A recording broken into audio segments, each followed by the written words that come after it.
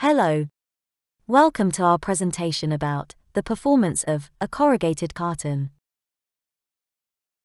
Corrugated cartons are primarily used as a secondary packaging medium and are also known as shippers. As in all types of packaging, its main purpose is to protect its contents. In simple words, the role of a corrugated carton is to ensure that the product reaches the consumer or retailer in the condition intended by the manufacturer of the product. In order to ensure this, the carton goes through a lot of planned and unplanned stages or conditions. The first and longest stage in a life cycle of the package is storage. This is where it spends almost 90% of its life. The carton are stacked and stored in warehouses or godowns. This is also where 95% of the problems or performance issues occur. Every one of us has surely seen a warehouse with stacked cartons. At the top of the stack, everything seems fine, but as you look down towards the base of the stack, you will see a badly bruised, damaged carton about to collapse. Glance around and you will probably find the same situation in all the stacks across the warehouse. Is it a coincidence? Of course not.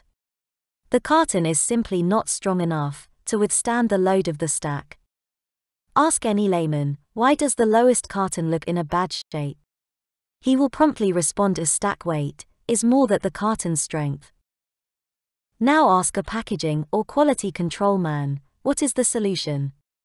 A vast majority will reply, increase the bursting strength specification. Why bursting strength?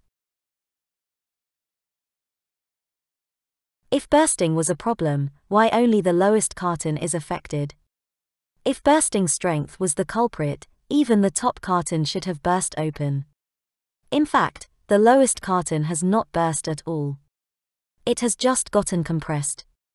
Even if the lowest carton has burst, it must have burst open, because the carton collapsed and then pushed the product against the walls of the carton.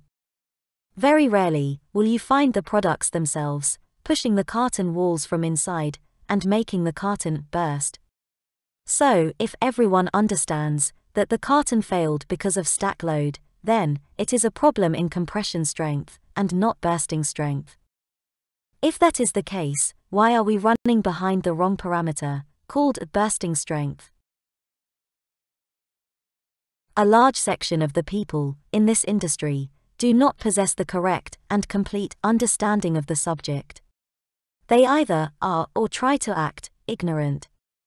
They will follow what is being done for the last 50, 60, 70 years and will resist any change in their systems.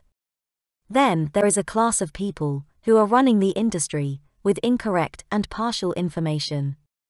I dare say that these people with partial knowledge are more dangerous than the totally ignorant ones.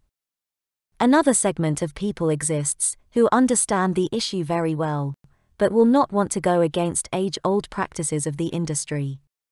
Example: a packaging professional who is a consultant to the company will not try to change their age-old practices.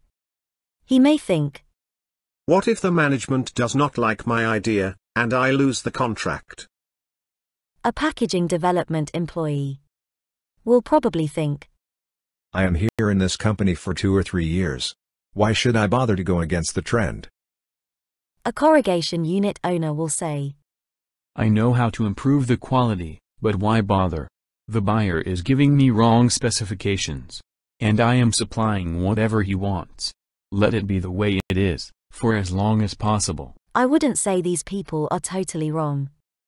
After all, who would want to swim against the current and bring in new ideas? Who will do all the explanation work? And the bottom line is, why fight the system? Everybody loves bursting strength. Testing equipment suppliers love bursting strength because it sells like hot cakes. Corrugation factories love bursting strength because the equipment is small and cheap. And more so, because it is easier to manipulate. The buyers are either ignorant or are not willing to bring about a change. No one is willing to put the foot down and say, "Hey, you have fooled me enough, give me real quality. Give me performance-based quality. Give me stack load capacity or compression strength." Smarter companies worldwide have already dumped bursting strength and adopted edge crush test and box compression test as a better representative of box performance quality. Why are you still following the wrong parameters? This presentation was brought to you by PackTest Machines Inc. Keep watching for more such videos.